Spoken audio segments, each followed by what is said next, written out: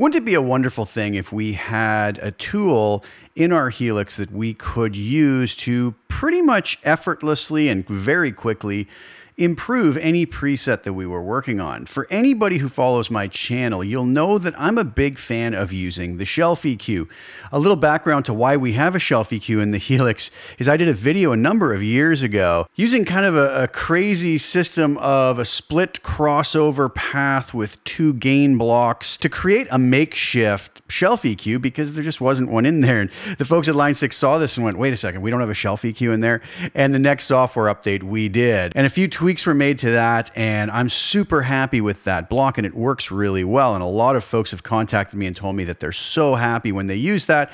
It really improves their presets. Now, while the shelf EQ gives us more fine-tuning ability, such as setting the low and high shelf frequencies to different places if we so desire, controlling them independently, that same flexibility sometimes confuses some folks and they don't know what settings to make. And while the shelf EQ is a pretty simple EQ to set up, for somebody with no experience with EQ, they may still struggle to use it in a way that is improving their presets. But we do actually have a different tool along those same lines, but even further simplified. And this tool was introduced at the same time as the shelf EQ in the Helix, and that is the tilt EQ. I've done a video about this before, but I wanted to do kind of a more quick, concise video because I think that this can be a really important tool for a lot of folks to use to really improve any Helix preset very quickly on the fly with almost no effort at all. So let's dive in and take a look and see what we can do with this. So here we are over at HX Edit. I have a very simple little preset here with a tiny little bit of reverb at the end, courtesy of the dynamic room block. And I've pulled up a Placator Dirty, put a 412 greenback 25 on it with a 121 ribbon pulled back 4.5 inches, and the standard default low and high cut settings that come up on that cab. I actually didn't touch any of these settings. This is the way the Placator Dirty comes up, stock default settings, except I believe I turned off the C45. I've never really been a fan of that on. These EQ blocks are not engaged right now. You'll notice I have a snapshot up here that says no EQ. This little preset sounds like this.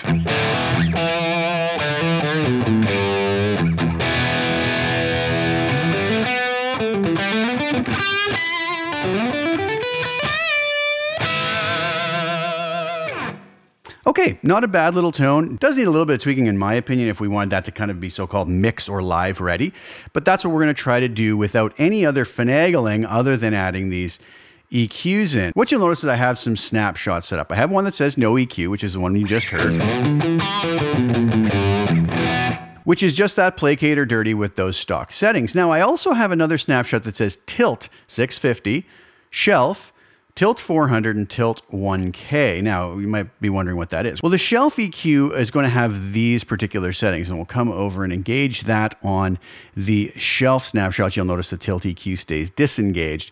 And on these other tilt snapshots, the tilt is engaged and the shelf is disengaged, just so we're aware of what's going on. So a starting point that I oftentimes use with the shelf EQ is low frequency and high frequency, both set to 650 Hertz. And I'll pull back minus 2 dB on the low gain and boost 2 dB on the high gain. Now here's my thought process on that. Some of the frequencies below 650, maybe down in the 400, 450 Hertz range is kind of where some mud lives, right? And anything below that is where kind of the thickness of the sound, the low end lives. And sometimes that can get in the way of things like bass guitar and kick drums. So I find that a lot of times just by pulling that back by 1 or 2 dB, it cleans up some of that mud, cleans out a little bit of the sonic space in the low end. We still have a great guitar tone, but it's going to sit nicer in a mix either live or in the studio. Now, my thought process on the high gain is that at 650 Hertz, above that in the 900, 800 Hertz, you get a little bit of nice fullness and almost creaminess to the guitar tone, which is really nice. And then the frequencies above that can help it to cut. So just listening to the no EQ version that you heard and then going to that little shelf EQ, this is what it sounds like when we engage that. It's not going to be as dramatic as some people think, but I think it just polishes the sound and makes it more, shall we say, mix ready.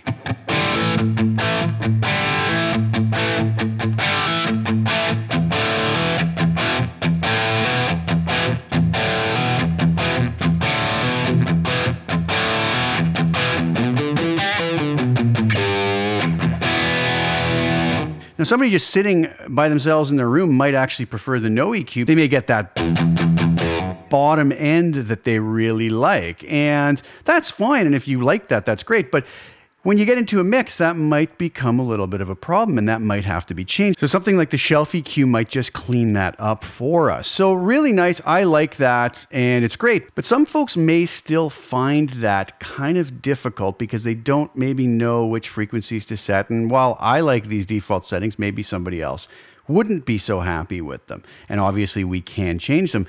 Enter the tilt EQ. So if we come into the tilt EQ and center a frequency at 650 Hertz, that's going to be very similar to the settings I have over here on the shelf EQ, where I have both settings at 650. I'm boosting all the frequencies above 650 by 2 dB, and I'm cutting all the frequencies below 650 by minus 2 dB, and it's a shelf because it does all of those frequencies boosts and cuts equally. So the tilt EQ is going to work around the same premise, but it's going to have a center point. They call it the center frequency. And then we can either tilt it, so when it tilts, it's going to bring down the lower frequencies while raising the upper frequencies around that center frequency point. Or if we go the other way to the darker side of things, it's going to bring up our lower frequencies below our center point and bring down our higher frequencies that are above it. So really interesting stuff. So in a way, it kind of works the same way as a shelf, sort of, kind of, but it's more of a tilt. Thus the name tilt EQ, right? So can we get similar results? Well, I set up a little preset here called Tilt 650, where we had it set at the same kind of center frequency as we had on the shelf EQ. And I put it at bright 45. And I found that that sort of kind of mimics this setting on the shelf EQ. So let's take a listen to this versus the no EQ setting, first of all. So here's no EQ.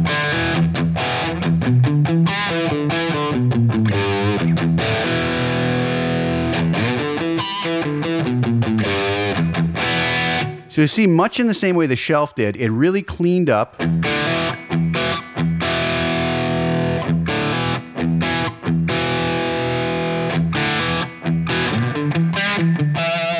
That low end gave it a little more brightness and cleaned up some of that mud. Now, how does that compare to the shelf EQ? And as always, watch up here when the snapshots change.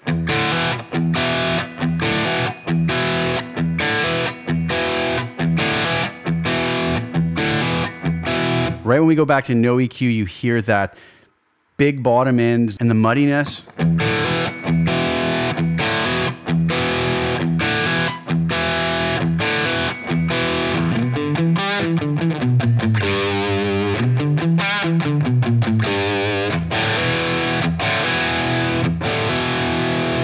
So while the tilt and the shelf are not going to be identical, they kind of sort of do a very similar thing at those settings. Now, obviously, it's not always going to be used in that manner. What if we were to come over to our amp here and let's say instead of using a 121 ribbon, we just pulled over a 57 dynamic 1-inch back. Now that's going to brighten this tone up considerably, make it a little bit harsher.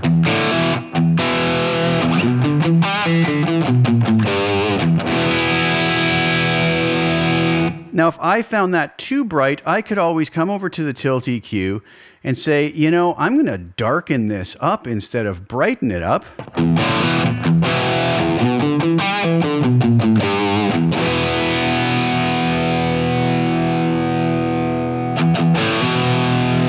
So there's a no EQ.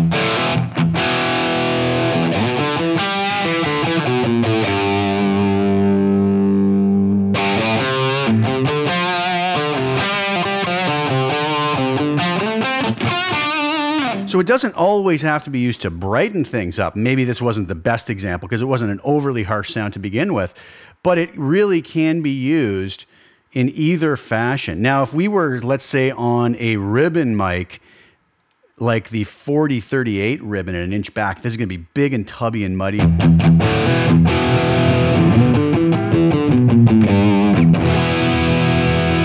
We could go back to our tilt EQ setting here. Obviously not darkening it, and we could maybe be very aggressive with it. Let's listen to the difference here. Compared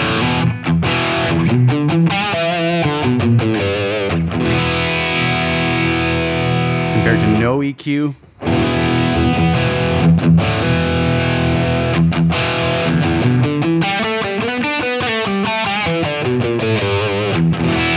What I like about that is we've still retained the really nice qualities of that 4038 ribbon mic, but we've cleaned it up and made it much more usable for a mix-ready sound, either live or in the studio.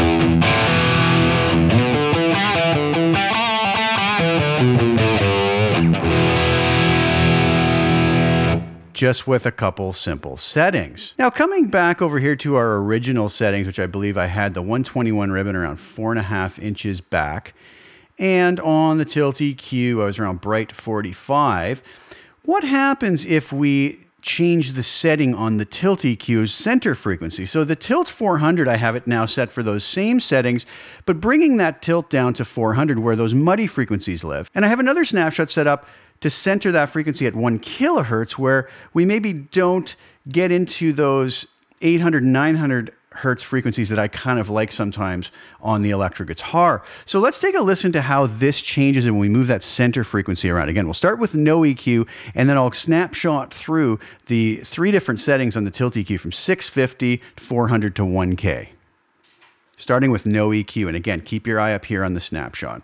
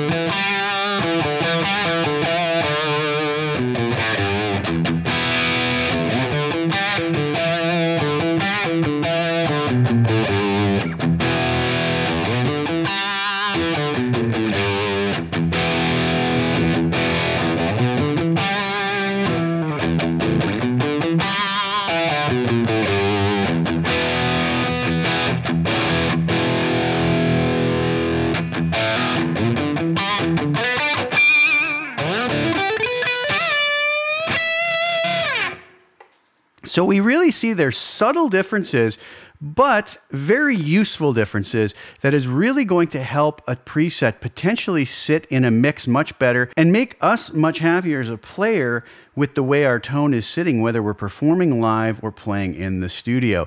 So where we should set those particular settings is really going to be a matter of personal preference. I wanted to throw out some of the settings today to sort of show how I use it. But again, this is by no means carved in stone. Anybody can use this in whatever fashion they find suitable for what their ideals and end goals are. But just knowing that this tool exists and how simply we can implement it into a preset to give us a lot of flexibility and control is a really great piece of knowledge to have. So there you have it, the Tilt EQ.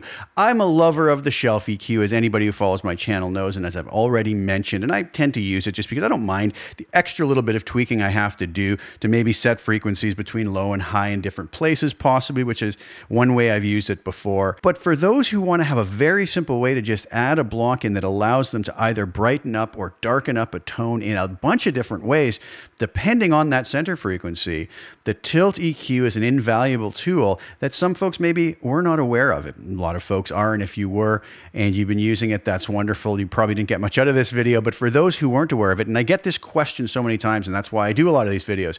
Folks ask me, oh, this preset's too bright, this preset's too dark. How can I fix it up? And you know, there's a lot of answers to that, but I find one of the easiest ways to throw on a high or low shelf or throw on a Tilt EQ for an even simpler way, and you can really tweak those sounds either mildly or aggressively and get much better results in seconds. So I hope that that was useful to some folks who are maybe weren't aware of that block or who were just afraid to try it out. And maybe that's going to really help you to improve your presets. So thank you guys so much for tuning in. Please like the video, share it with anybody who you think would get some use or enjoyment out of watching it. Also, please subscribe to the channel, hit the little bell notification to get notified when I put new content out. I'll be back really soon with some more. Thank you guys again so much for sharing your time with me. Ciao for now.